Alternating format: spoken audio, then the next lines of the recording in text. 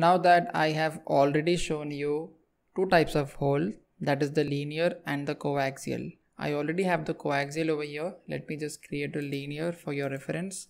So I need to assign the primary reference. Let me select this plane and keep a distance of 150, and let me select this distance and simply press OK. So I have the linear hole over here. I have the coaxial hole over here. Now let me try to create a radial hole. So in order to create a radial hole, we must see that we should be having a cylindrical feature in the geometry. So this particular this particular section of the geometry is cylindrical in shape. Let me go to the hole option. Click on the cylindrical surface. Let me reduce the depth.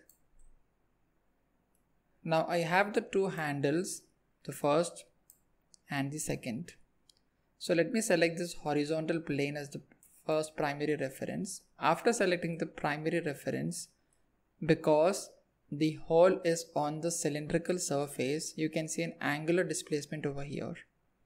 So in the earlier cases, we were getting a linear displacement or an offset displacement, but in this case, we're getting an angular displacement, which can also be seen in the placement feature over here. So the angle presently is 58.7. We can change the angle to 45. So this will not be altered until unless we are selecting the second reference. So let me select the second reference as this particular surface, so that I can adjust the distance of the hole from this surface. Right now I will be having the angle and the axial. So axial is nothing but the offset distance, basically from this surface to the central axis of the hole.